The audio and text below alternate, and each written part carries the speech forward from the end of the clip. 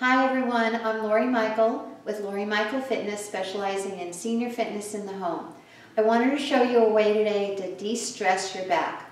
And as an added bonus, you're going to be able to stretch the back of your hamstrings, which lead sometimes into some tight lower back issues.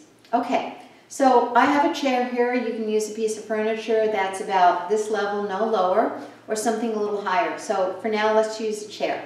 All right, I'm going to stand, face the chair, right? My feet are going to be nice and even across from toe to toe. And I'm going to start to gently just step back. My arms are going to be slightly bent at the elbow. I'm going to make sure that my hips go back.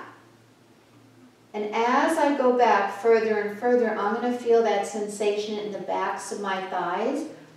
My upper back, as you probably see, is good and straight and flat, nice and elongated. And I'm going to hold that, my tummy slightly in, for about a minute. If you feel dizzy or lightheaded, of course, you can come up. And I'm going to just pull back just a little bit more because I can. Keep breathing. Now I'm looking with my eyes out in front of me, a couple of feet. As you notice, my head did not drop. That would be incorrect.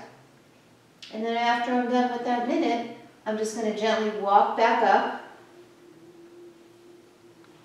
Voila.